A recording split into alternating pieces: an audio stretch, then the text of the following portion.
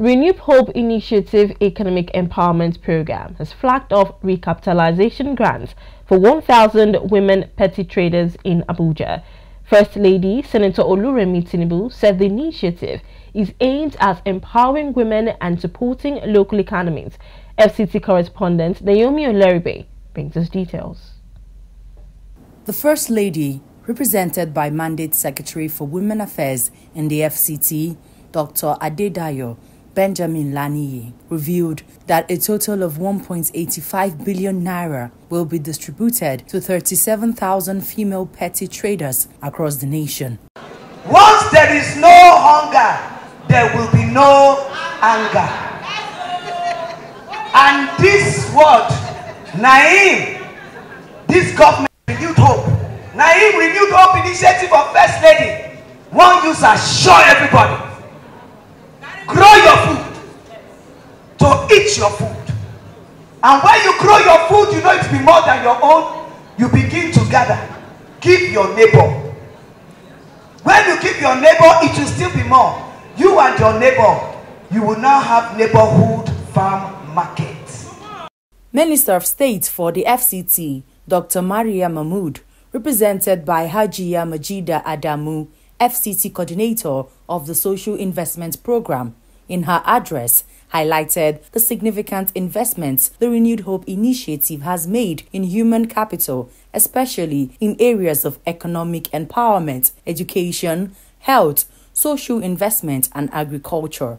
Ladies and gentlemen, by investing in women's growth, we are fostering economic development and creating opportunities for a brighter future.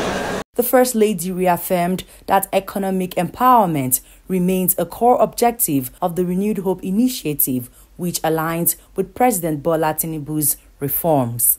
Naomi Oleribe, ADBN News.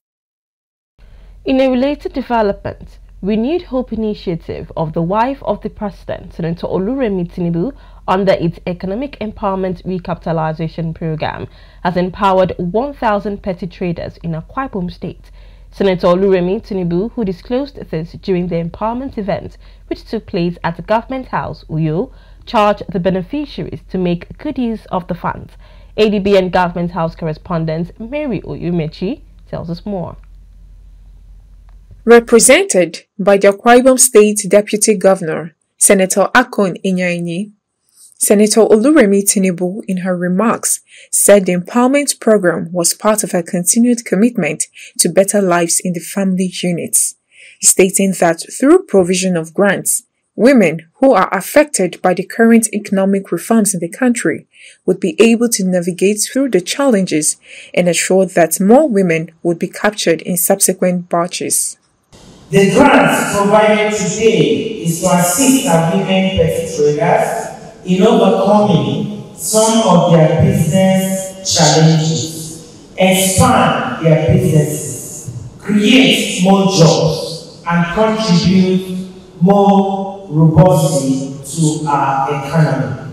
Akwa Ibom State Governor Pastor Emoina, represented by the Secretary to the State Government, Prince Inobong Owa, in his remarks, thanked Senator Oluremi Tinubu for the initiative, which he said is geared towards supporting families through agriculture, noting that the empowerment program aligns with the Arise agenda of his administration and has made available a 2 billion naira facility for traders to access to ensure food security in the state. It is deeply heartening to know the strong emphasis placed on agriculture, education, health, economic empowerment, and social investments as the critical pillars of the Renewed Hope initiative. This is exemplified by today's program, which is the Renewed Hope initiative recapitalization grant for 1,000 women petty traders. In her address, Akwa Ibom State First Lady, Pastor Patience Ino, represented by the State Commissioner for Women Affairs and Social Welfare, Dr. Ini Adiakwan, commended the Governor Emoina-led administration for ensuring that the Renewed Hope initiative is implemented in the state, with additional packages to support and better the lives of the elderly and vulnerable groups in the state. Your hope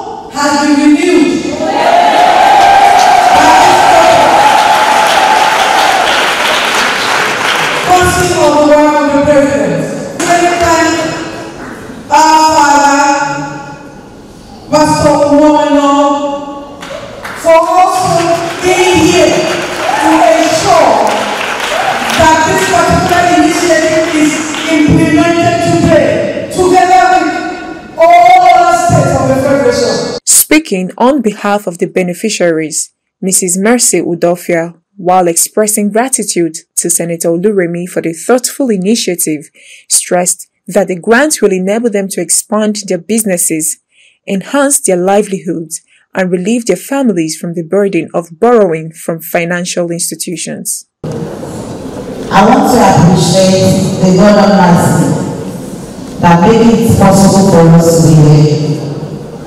Also to appreciate the work of our president, the president of RHR, that programmed this project to come and manifest today. We pray that God Almighty bless her and bless the water in Jesus' name.